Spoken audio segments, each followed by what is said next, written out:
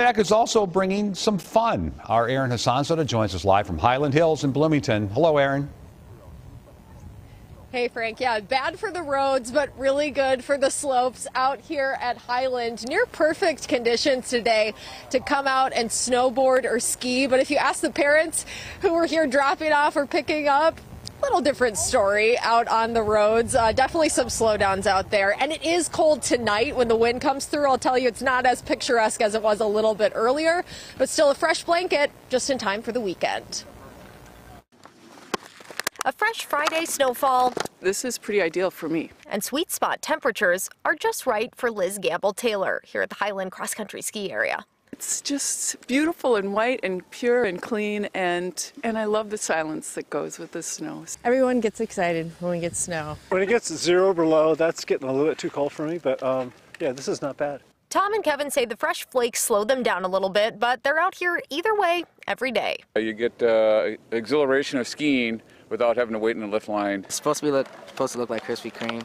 It's pretty nice. Yeah. Heston Anderson can't wait to hop on the lift over at Hyland Hills. I've gone almost every day. And he'll tell you the fresh snow and above zero temps are just right. This is probably the best day you could possibly snowboard. Yeah, it's perfect, honestly. The roads, however, a different story. They're terrible. It's not that far, and it took me half an hour to get here. The snow tripled Jennifer's drive time to pick up her snowboarders. They're very slippery, and I have four-wheel drive. They're very slippery, and they seem icy underneath the roads. There were a few times where it was a little hard to see. Traffic was a little slow. Heather has to come back to pick up tonight. I think it's going to be a little dicey, but we'll just go nice and slow.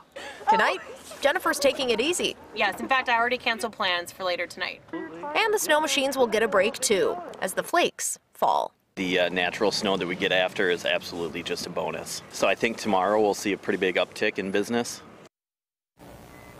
And if you're inspired to get out here, you can rent skis and snowboards here. You can just walk in and do that. The Nordic cross-country skis, you do have to call ahead for those, but a lot of people having fun out here tonight. There are a lot of 7-year-olds, Frank, who could probably put me to shame out here.